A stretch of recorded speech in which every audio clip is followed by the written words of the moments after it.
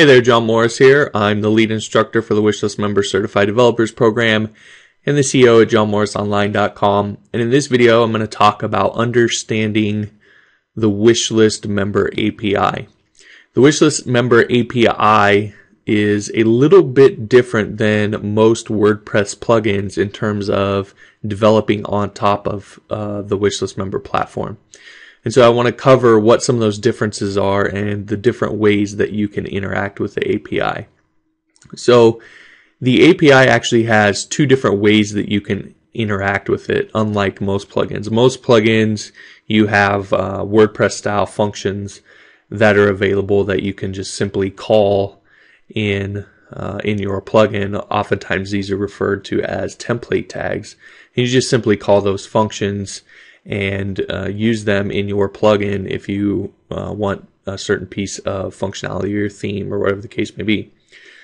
WishList Member has that, but it's also different in the sense that not only can we refer to that as accessing the API internally, meaning you can access the API only in that way only if the plugin that you're creating is installed on the same WordPress install as WishList Member. Okay, so those functions are available to the local WordPress environment. However, WishList Member also, unlike most plugins, has the ability to connect to it externally. And this is more like a true API that you might see from something like YouTube or Vimeo or even Aweber, where they have an actual external API where you connect to the API, you authenticate, then once authenticated, then you can use access certain resources and use certain methods to interact with the API and do something with that particular application.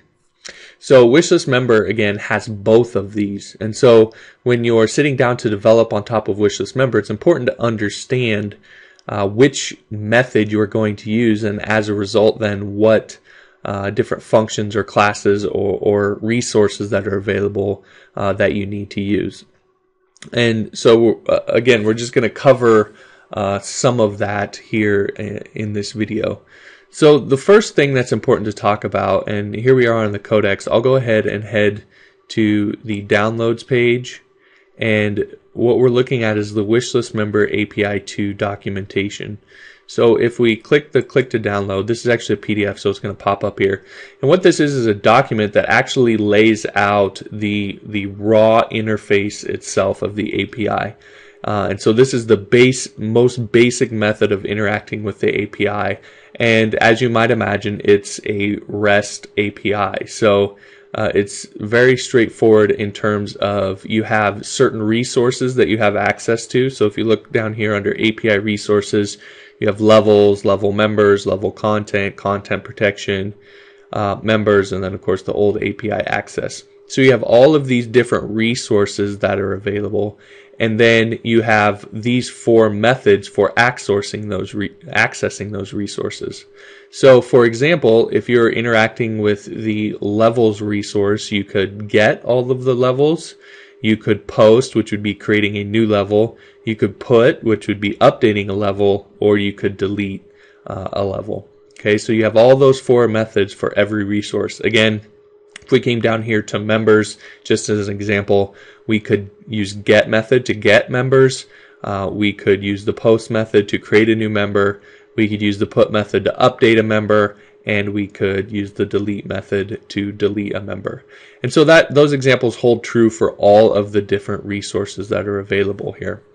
Okay, so on a basic level, you have resources and you have then methods to interact with those different resources. And this essentially covers everything that's available in WishList Member, from membership levels to interacting with members to working with different content and its protection and its access settings and so forth. However, interacting with a raw API like this can, depending on what application you're building, it can be a little bit daunting to actually have to create all of the code to interact with these resources yourself. So what we've provided is we have a class called WLM API class. And this class is actually a wrapper class for the API. And so what this does is it provides the basic methods for you to be able to interact with all of the resources using the methods that we just talked about. So you'll notice here in this code, of course, we have a constructor, but we have a request method. Down here a little bit further, we have an auth method. And then down below, we have our main methods: post, get, put, and delete. Okay. And so what this wrapper does is it actually handles all of the authentication and URL structure and everything that you need in order to interact with the API. When you use this class, then you can see by the constructor, you pass in the wishlist member or the WordPress URL. You pass in your API key. Those are the only two things that are required to use this. So from there, then this code will figure out what the actual API URL is for your WordPress install. It'll use your API key to then authenticate with the WishList Member API that you're connecting to, and then it'll run whatever request that you ask it to run, whether that's a post, a get, a put, or delete. Okay, so you actually don't really need to interact directly with the API. In fact, there's very few instances where I could see where you would need to actually interact directly with the API.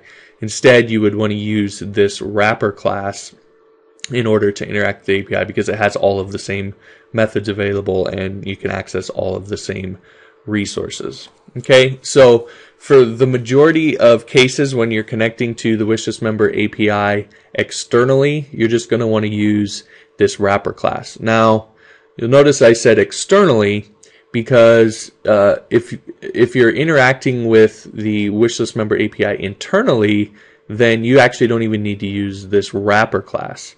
So again, just to be clear about the difference between interacting with the API externally versus internally. Externally would be if you're creating some sort of script that's completely outside of WordPress, and so you don't have access to local WordPress functions.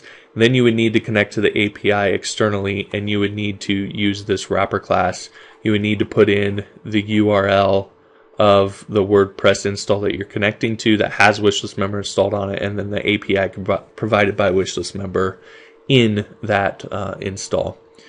The other scenario where you might use this class is if you're connecting to a WishList Member install that is actually maybe you are inside of WordPress and you have WishList Member installed on that install of WordPress, but you want to connect to another one. Maybe you have install of WordPress or WishList Member installed somewhere out on another domain or a subdomain or something, and you want to connect to that external one.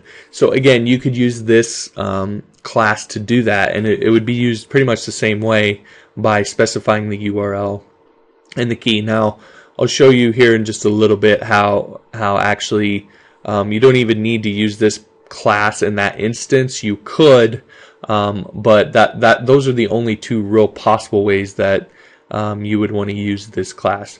More often than not, you're going to want to actually get into the WordPress style functions. So let me explain that just a little bit. So here we're going to come over to our class-API methods.php. Now, just for your reference sake, I want to show you, here's our WishList Member folder, and under core API helper, you can see we have our WM API class.php, we have class-API methods.php, and we have functions.php. So again, this is our WM API class that we just covered. Now here we're in class-API methods.php, and you'll notice that we're including our WM API class.php. So we're including the wrapper here, and now we've created a class that actually allows you to more easily interact with the API, and it sits actually on top of the wrapper. So again, just another layer that makes it a little bit easier to interact with our API. Now, I just mentioned that if you're connecting from one WordPress install to another one, that you don't need to actually use the WM API class.php. The reason that is because you can actually instantiate this class, an instance of this class on your own. And you'll notice that in the constructor, you can connect to a URL using an API key. So you can actually use this class to connect to an external installation of WordPress and WishList Member if you so choose. Again, this class, however, does have WordPress specific functions in it. For example, you'll see site URL here. So this is only can be used if you're going from one WordPress and WishList Member install to another. You can actually take this class and use it outside of WordPress. If you're going to work completely outside of WordPress, then you would need the WM API class to do that.